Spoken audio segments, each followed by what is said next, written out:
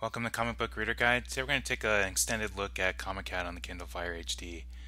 And the first thing we need to do is go ahead and connect our Kindle Fire HD to computer. I'm going to make a comics folder, and I'm going to go ahead and copy over some CBZ files, or you could use CBR files, and that way they're going to get loaded onto the device.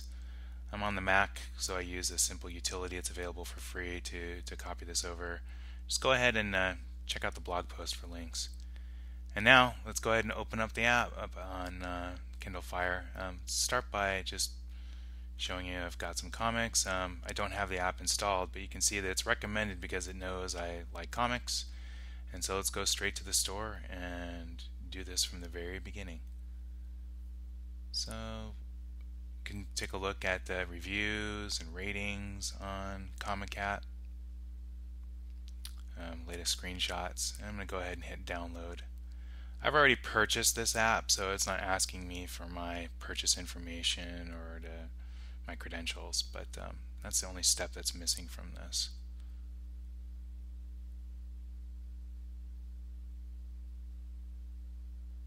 Installing the app, and now it's available. So let's go ahead and open the app. First thing it's going to ask is to build my catalog now. I don't need to specify a particular folder even though I copied it into a particular one, but it's going to scan my device, and here it is, detecting those comics and a few others that I had loaded on the device. This is not sped up, this is real time. To give you a sense of how fast the device works and what to expect in your own experiences. It gives me an update of how many files are found, and I can go ahead and verify that. Catalog view. This allows me to switch from the thumbnails that you see to a list of the comics that are available, and go back to catalog view, and then also select gallery. These are just all the same content, just different ways to display based on your preference. Stats, this will give you information on your comic sizes, how many pages, how much you've read. We haven't started, so nothing to report. And if I wanted to resync the catalog, I can do that right there. For instance, if I loaded a new comic since last time.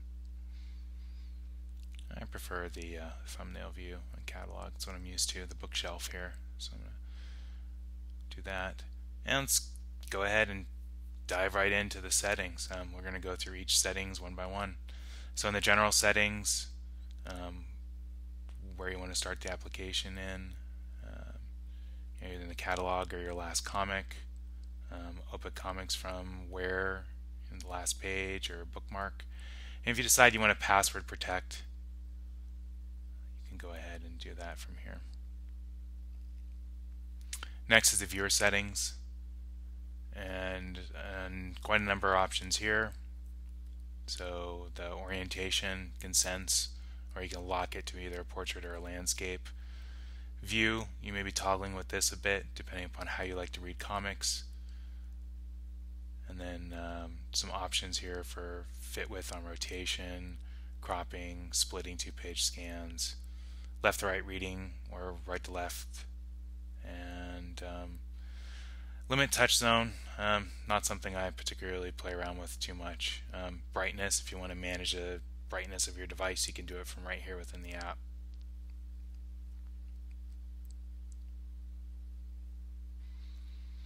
Next are the catalog settings, which extensions to include, fixing some extensions, how you want to sort your catalog, theme. There's some other themes that are available besides the wooden shelf, and clearing your bookmarks on finish. Performance, these are more related to the performance of the device itself. If you want to cap the image size, you can go ahead and do that here. Transitions, if you want to minimize the transitions or improve the performance of some of the caching that goes on the device. Private folders, you can set this up, just enable it here if you want to have folders that you would need to have a code to unlock. Facebook integration. So this is the next bit of settings. Let's go ahead and open it up here. So by connecting and authorizing ComiCat to work with your Facebook account, you can go ahead and post to Facebook. So I'm going to go ahead and just log on to my account here to show you how this would work.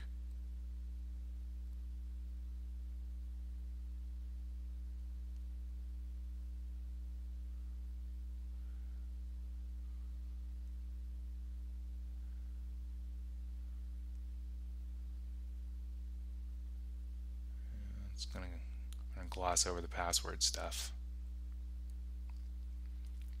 and simply log in.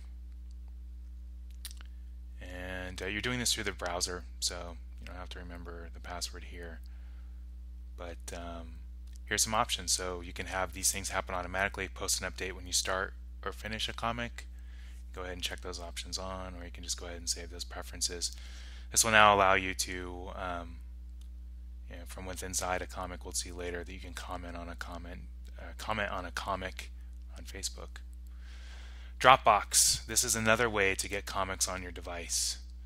So first you'll need to authorize ComiCat. So it's going to pull up a dialog where Dropbox is going to ask for access to your device. And you're going to simply say allow.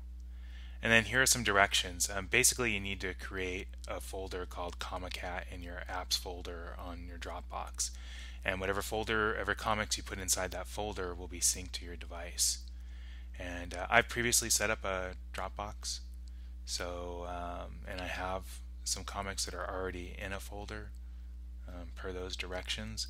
And you can see if I pull down from the notifications here that there's some comics, and you see the Dropbox syncs notification. That sync is that comics are downloading. You don't want to quit ComiCat while this is going on. You don't want to turn your device off. It'll get interrupted and you won't be able to have your comics sync up. You'll have to start the process over again. If you've missed any of these settings, you can go ahead and pull up the settings guide. It gives you a good overview of all these different features and what you can do on ComiCat. So it's been a couple of minutes, and you can see that I've got some new comics added. So these are the comics that have been added from the Dropbox sync. So I have a few more to choose from. And without further ado, let's get into reading one. So just opening a comic and simple swiping can go ahead and just read. Pretty get up and go functionality. If I want options like navigating to the page, I can pull up this menu and just go ahead and jump to a particular page. I'm just holding down for a split moment, and then the menu becomes accessible on the device. Let's go ahead and pull up some options here that are available.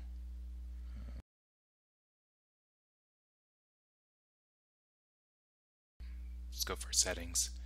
The number of settings, we'll go for picking a different view mode. So let's go ahead and fit to height just to show what that looks like. So where we were at, you can see it can kind of sometimes, depend upon the size of the scan, cut off on the side. And let's go ahead and hide that toolbar at the top, so we're maximizing our device viewing, and then go ahead and show it this way. So now still a little bit cut off, but I have the whole height available. So if that's not quite what you want, show it some other options available. Fitting to original size. This is going to depend on the size of your scan. So you can see my scan's a little bit larger. So if I want to see all of that detail, it may be the preference for you. I'm going to go ahead and switch this back to fitting on the height.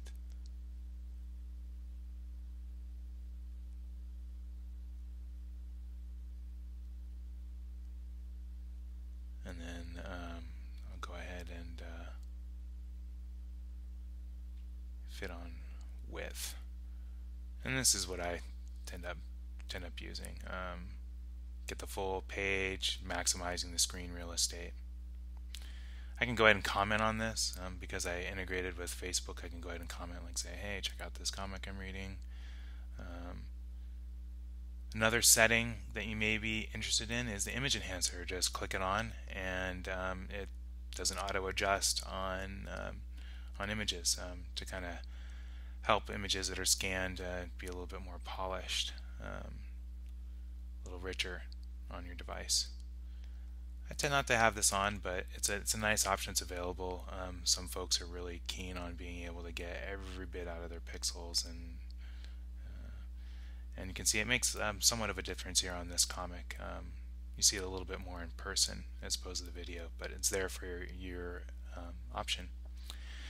So let's take a look at landscape mode. I get a lot of questions about viewing comics in landscape mode, and people have every different preference in the world of like how they want to view their comics. So let's go ahead and continue with our journey down applying some of these settings in landscape. And there's a few options here that are pretty attractive in ComiCat. So here's a feature I didn't quite cover yet before, but search is available. So if you want to narrow down, you've got quite a number of comics available for listing. You can go ahead and do the search. You can also sort your catalog. We saw this a little earlier. And you can change your catalog view here, just like we did before in portrait orientation. So everything's here that was here in portrait orientation. It's all available in landscape as well. Just going back to my preference, and let's click off the search so you can see I'm back to exactly what it is. Going to dig back into our comic, and this may be your preference.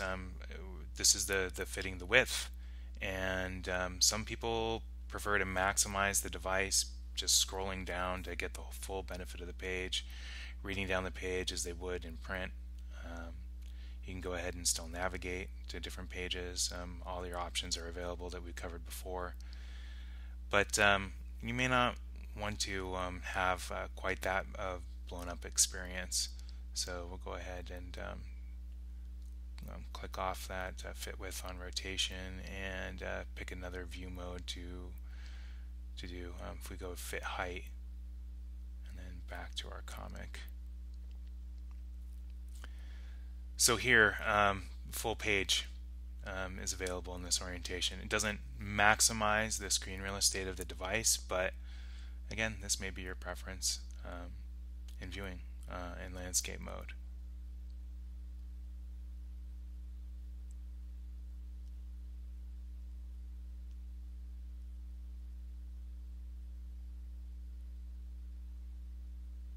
Just giving an overview of the different options that are available. Everything's here again.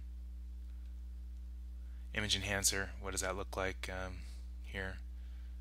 So you'll see, clicked on the image enhancer.